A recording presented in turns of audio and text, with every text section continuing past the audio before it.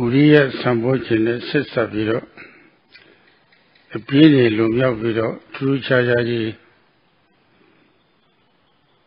Macaroni Kauna Leka the same thing that BD fellow Piola, Edari Piovi, the Atoda, Yellow Mapiano Piovi Zology near Leve Agent two quarts of fellow Posada Gayo Sukan with the diesel.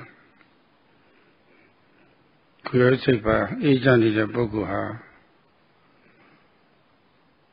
Good. Sorry. In connection with Virya Sambojjhanga, by overcoming laziness and the observation becoming good, then piti occurs, spreading throughout one's body. And so one feels joyous and then peaceful. It said, Pasadakayo Sukang Vedeti. The one whose body becomes tranquil experiences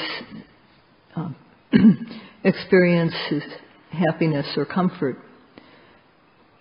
There's no mental suffering, there's no physical suffering. So this one feels a very cool and peaceful type of happiness. This is happiness that is not connected with any of the sense objects that one likes. Niramisa Sukha. It is the true happiness of the Dhamma. So because we are beings that live in a world of the senses, our minds tend to be delighted by sights, by seeing beautiful sights, hearing pleasant sounds. Also, our mind can become delighted. And also inhaling fragrances or experiencing good tastes. And these two make the mind delighted and they make us feel happy and peaceful. There's pleasant touch between male and female, and ordinary types of touch. And when having experienced touch, the mind and body feel happy. And this is happiness, of course, but it is a dangerous type of happiness and even can be fatal. When one practices and reaches this point of experiencing delight in the Dhamma, those who like sense pleasures come to understand that there's nothing very good about the sense pleasures. So that with the practice, the mind is made stable and clean, and piti arises, and then there is tranquil happiness. Pasadakayo Sukang Vedeti. And so one experiences this because the body is tranquil and peaceful, one experiences happiness, peaceful happiness, and this leads to the mind becoming collected. Sukhino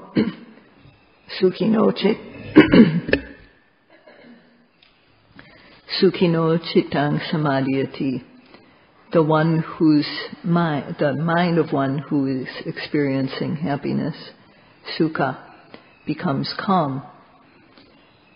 And that when the object arises new, the mind falls collectedly on this object. This is not something that happens for free or by letting our minds go freely. It is the result of good work.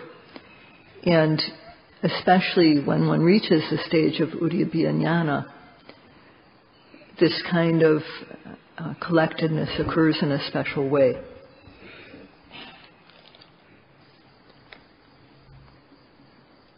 Samahito yatha bhutang pajanati. When one's mind is concentrated,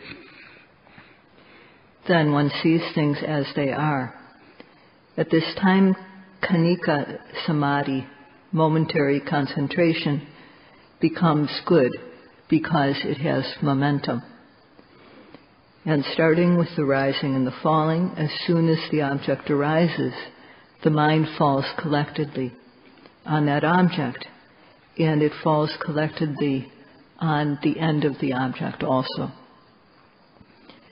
So when stiffness arises, or tension, or movement, the mind falls collectedly on this stiffness, tension, or movement, and all other objects too.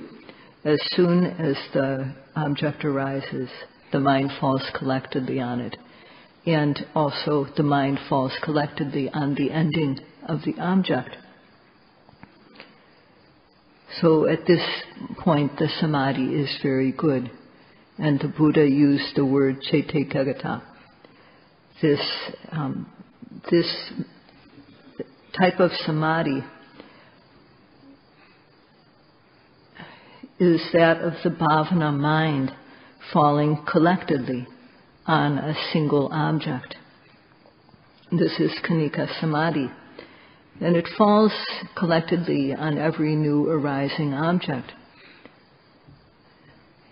So I can't recite the Pali that Sayadaw recited, but it's a passage about Khanika Samadhi. And it uses the word sopi. This samadhi also, this text indicates that this type of Khanika Samadhi is not the samadhi of absorption of apana, but it too falls collectedly on the object without a break. So in the body, with every newly arising object, whether it's mind or matter, for example, with matter there may be hardness or softness, there may be flowing or solidity, stickiness, heat, cold, warmth, lightness, stiffness, tension, movement, shaking. And as far as mental qualities, there's seeing, hearing, smelling, tasting, touching, thinking. There's seeing consciousness, seeing contact, hearing contact, smelling, tasting, touching contact. And then there's the sense of that it's good to see, the feeling that exists at the time of seeing, that it's good to see, good to hear, good to smell, taste, touch, and so on. These are the things which the object is to observe. These are observable objects. And the mind falls on the arising object both at the start and at the end. And so the yogi sees the start of the object, the end of the object, and also the mind sees that the mind goes away. So this is called pati vipassana. Vipassana is to see the ending of the object. But with pati vipassana, not only one sees the object disappearing, but one also observes that the mind disappears, the mind that observes the object. And at the stage of Uddiyabhiya Jnana, this is very clear. So it is said, avikepo samadhi. That is, that the mind doesn't scatter, but it falls collectedly on the object. And it's collected just on one object. It stays there, sticks there. Samadhi functions to collect the mind and the mind states that occur with it on the object. So therefore the mind falls collectively. It's all gathered together on a single object, on every arising object. And how it appears to the yogi is that it appears calmness is what appears. It appears to be stable. So at the stage of Uddiyabhiya Jnana, this kind of samadhi arises. And this samadhi is a factor of the knowledge of the path, Sambodhi. It is also a supporting cause of the person who comes to know path knowledge. So when this type of samadhi arises, then vipassana knowledge is sure to come. This samadhi is very collected, and it's collected moment after moment on every arising object. So it is a factor of the knowledge called Sambodhi, and it is a supporting cause of the person who comes to know this type of knowledge, path knowledge. So it is called Sambojjhanga. And together with the word samadhi, we have Samadhi Sambojjhanga.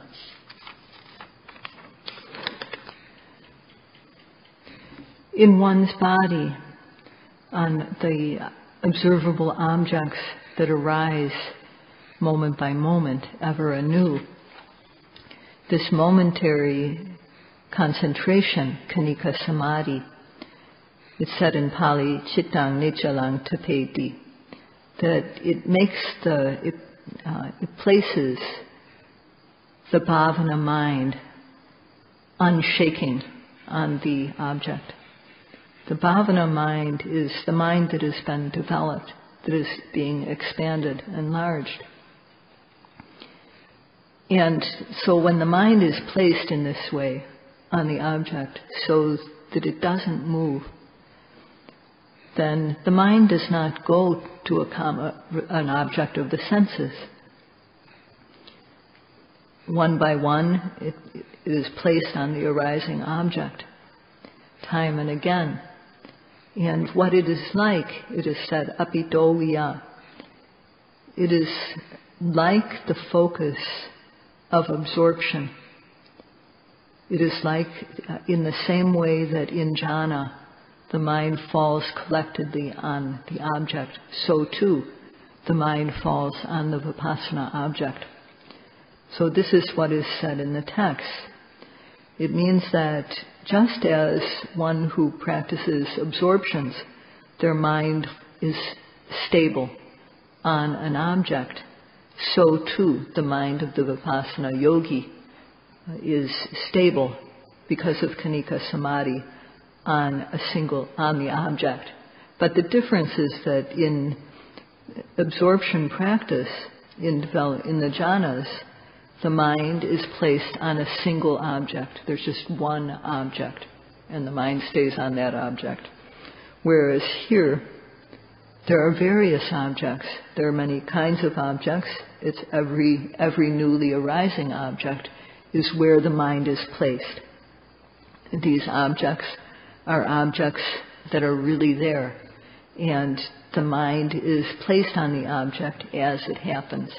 So this is the difference between these two types.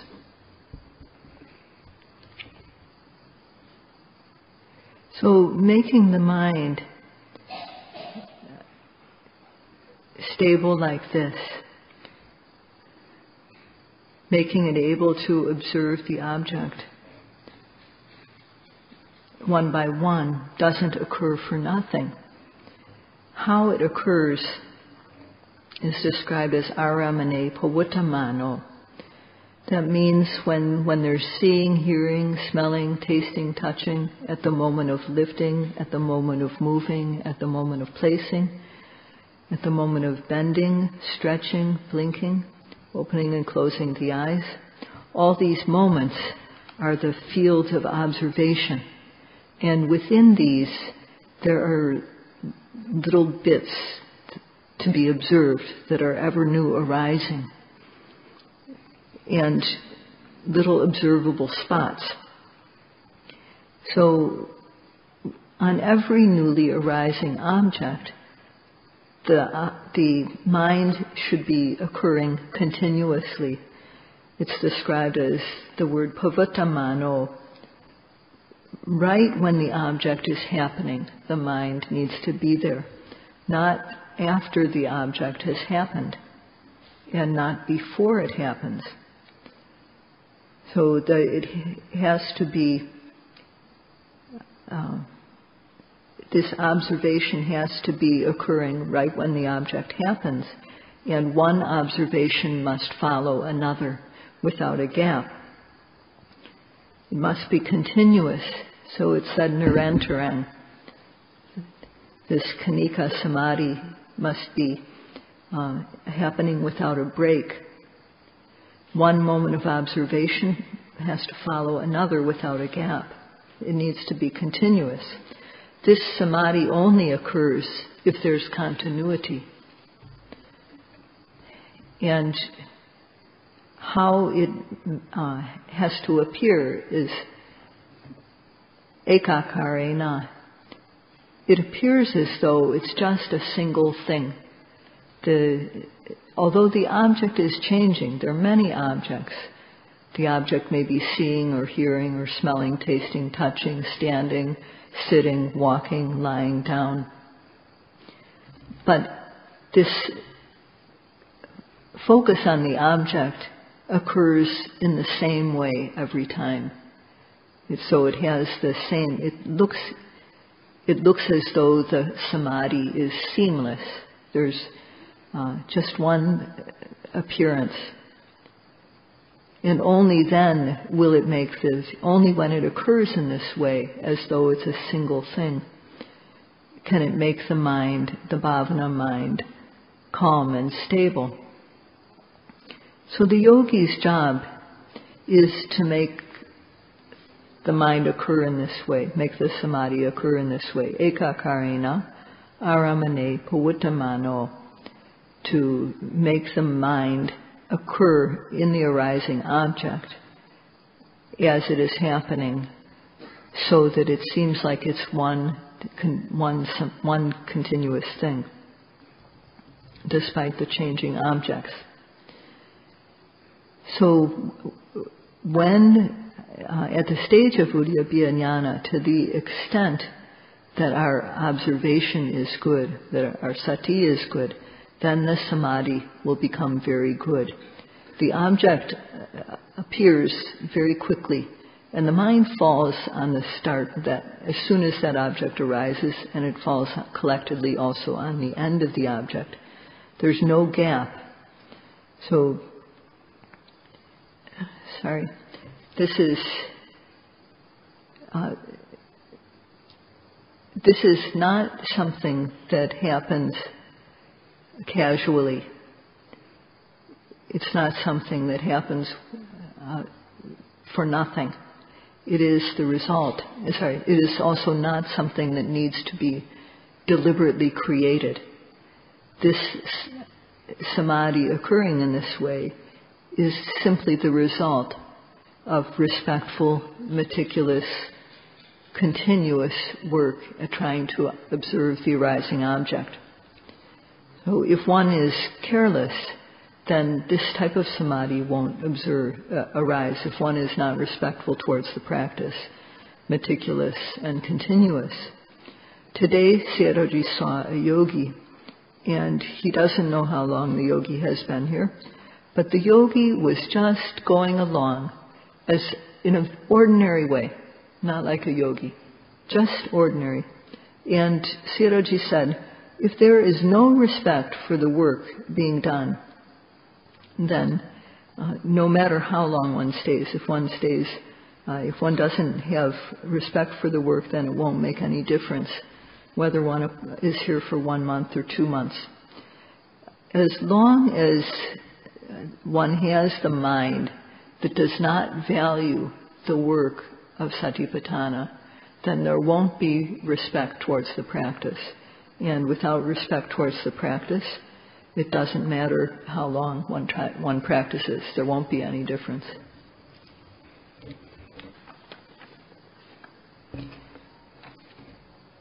In this way, one doesn't let the mind go slack, and one also doesn't let the mind scatter. The mind is being collected onto the object. And when one sees that the mind is calm, like this, how will the yogi feel? The yogi will feel happy and delighted, clear. It's like when parents see their child graduate and get a degree. The child is no longer misbehaving.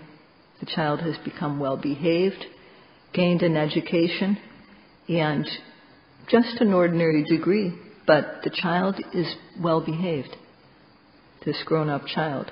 So the parents feel very satisfied to see that. When parents see a child, a son or daughter that is misbehaving, that is doing the wrong things, how will parents feel satisfied? How can they feel satisfied with this?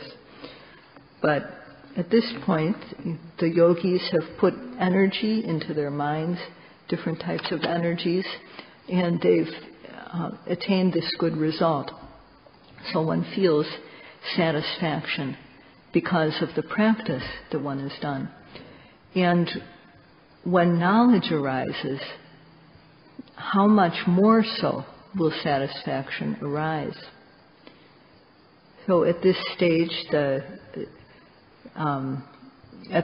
yogi sees how the object arises. The mind is there to see how the object arises, and it also sees how it disappears.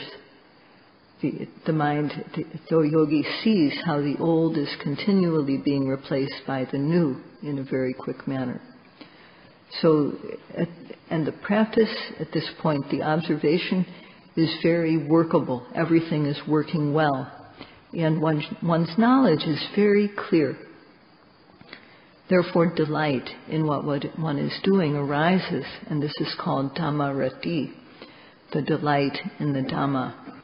For this to happen, this Dhammarati, it doesn't happen without a cause. It doesn't happen because we prayed and then some powerful being gave it to us. It didn't happen because we just sort of followed our ideas about how to do this. And it also didn't happen through not coming to a place like this. Knowing the method, one came to a place like this.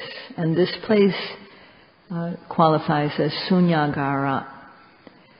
This place has very few human sounds. There are some car sounds and there are bird sounds around. But with regard to human sounds, it is relatively quiet.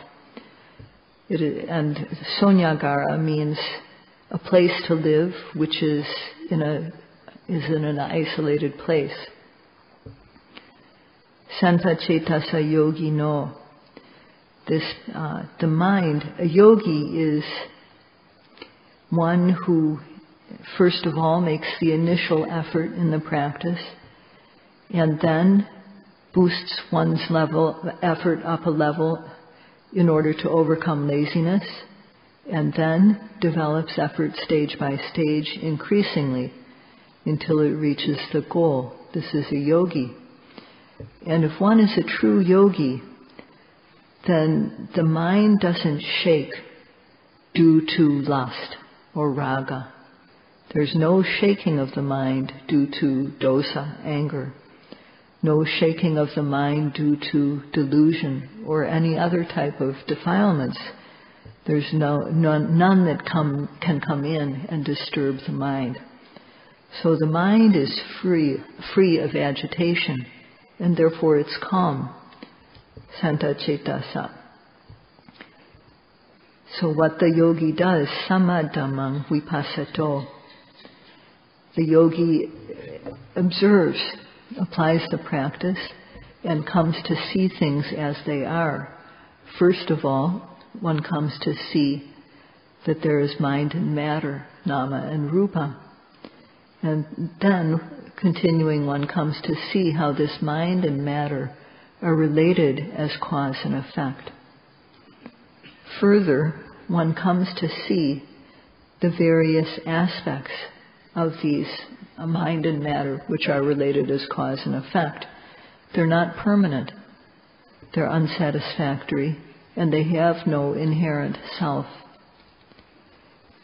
And further, one comes to see how they arise and pass away in a fleeting manner, very, very quickly, the old continually being replaced by the new.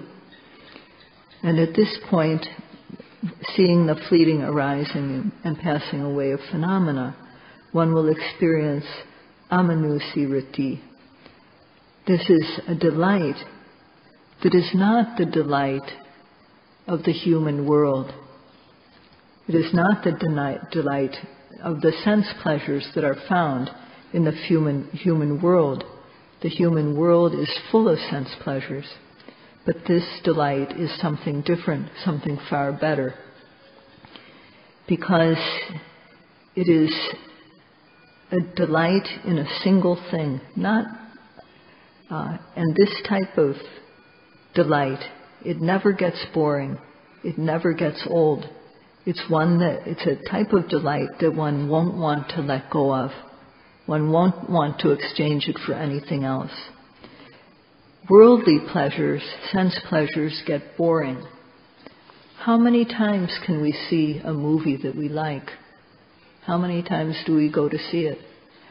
How many times can we hear a pleasant sound? How many times can we hear the same sound, this pleasant sound, without becoming bored? How many times can we smell the same fragrance without becoming bored? Or the same taste or the same touch? How much can we experience it before we want something else? But this delight is not like that. This delight is something that one never gets tired of, never gets bored with. So this happens when one develops the good mind and knowledge. When this good mind and the knowledge progress, then this type of unrelinquishable happiness arises. And the Buddha described it in the way just said above, and this type of happiness is very good.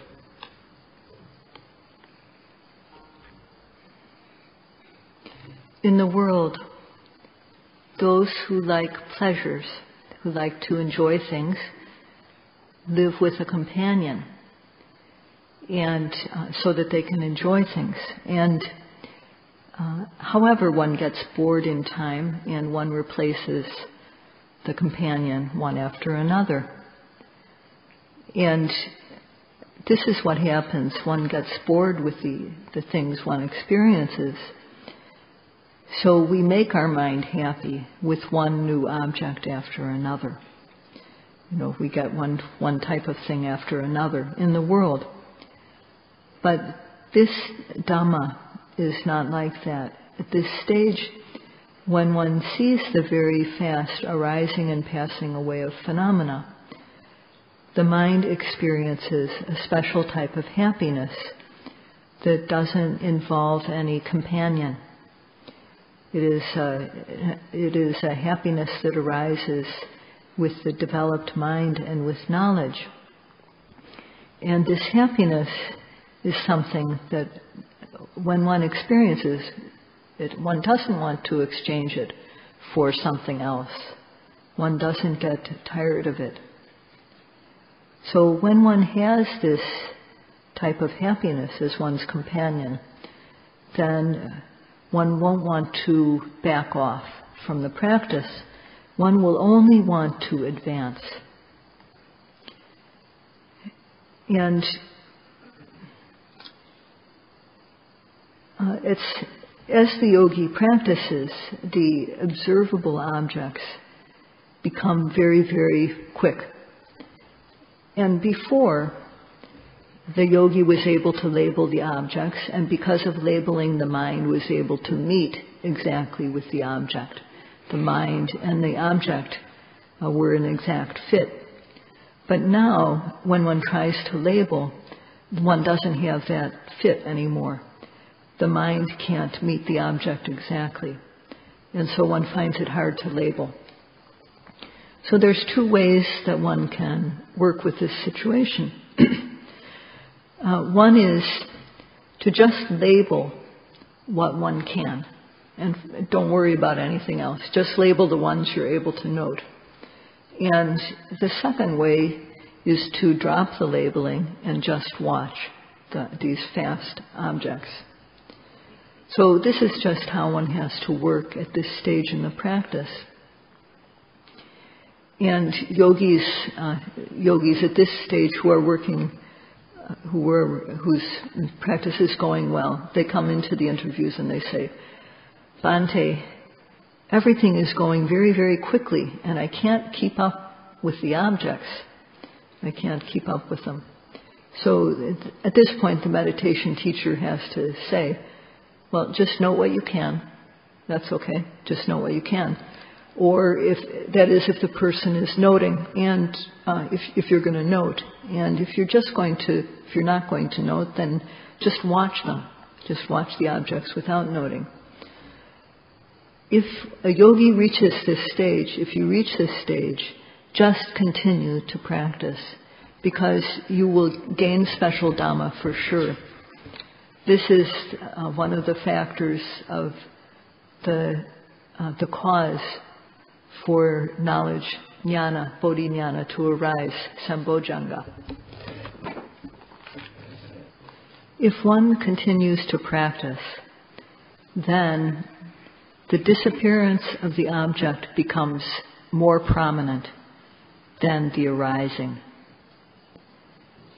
So at that time, when the disappearance is more obvious, then the happiness and the peace that one had is no longer there. One has gone past these, the happiness and the peace, the joy. And then what one experiences stable samadhi. The samadhi is very stable. And then also in place of the happiness or sukha, there is upekkha, equanimity. And at that time, the samadhi concentration becomes even better than it was before. And therefore, the knowledge also becomes clearer. One sees in very minute detail the object. So Sayadaw ji will talk tomorrow about how from Samadhi Sambojjhanga, Upekkha Sambojjhanga arises. He will explain this tomorrow, and for today, this is all.